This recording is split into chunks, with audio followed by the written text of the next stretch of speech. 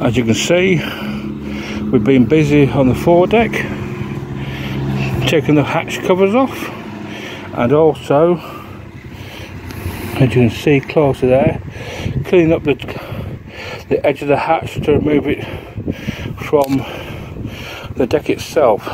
All being well, a job for another day, all the way around that hatch.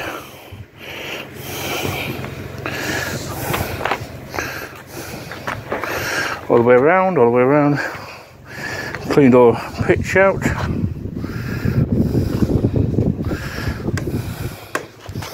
Around to the back. All the way across from one side to the other. And made a start on the front one. So that'll be off. That should be cleaned up tomorrow or Sunday. And then that'll be another job done.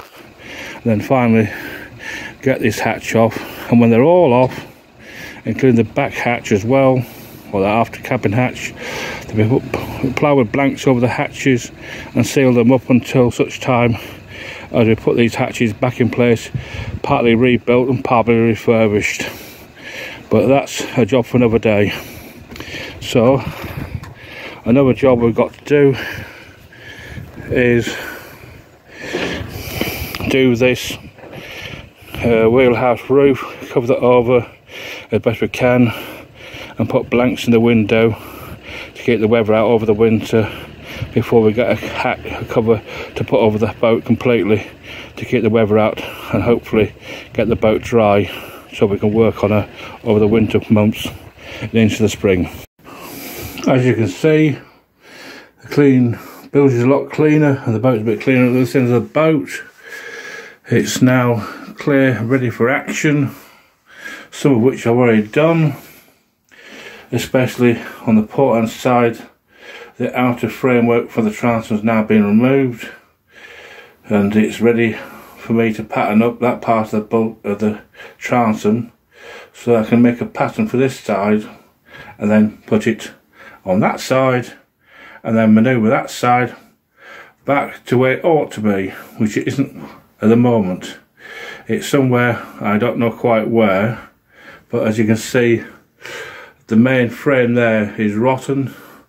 That will have to be bolted from the next piece up, which is okay, and so is up a bit. So just a lower bit needs removing. However, the cross member which connects the port and starboard side together is rotten on the starboard hand side. So that whole bit will have to be removed, remade, and then put back in position before that can be put back in the boat, which is going to have to be made up out of some fresh oak which I've got under the boat, which will then be put back in position, bolted, and put bolts and also pegs in to hold it in position. So that's what the job is.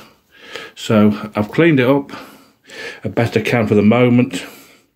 It's not as clean as Gem's bilges on Serinda, but it's a lot better than it has been in here so far. So without further ado, I'm going to call it a day for today. I'm a bit cold and damp now, and the boat needs to be left alone for a little while I clean myself up and get things put away nice and neat and tidy. So without further ado, calling it a day.